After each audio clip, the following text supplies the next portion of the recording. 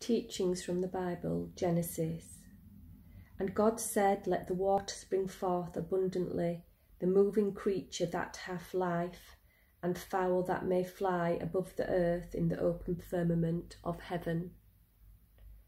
And God created great whales, and every living creature that moveth, which the waters brought forth abundantly, after their kind, and every winged fowl after his kind.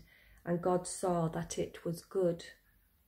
And God blessed them, saying, be fruitful and multiply, and fill the waters in the seas, and let fowl multiply in the earth.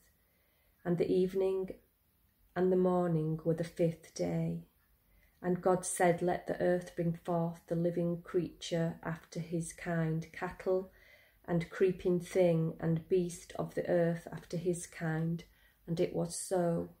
And God made the beast of the earth after his kind, the cattle after their kind, and everything that creepeth upon the earth after his kind. And God saw that it was good.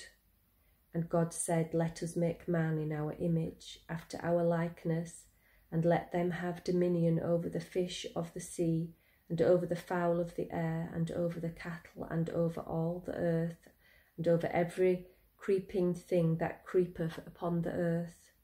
So God created man in his own image, in the image of God created he him. Male and female created he them.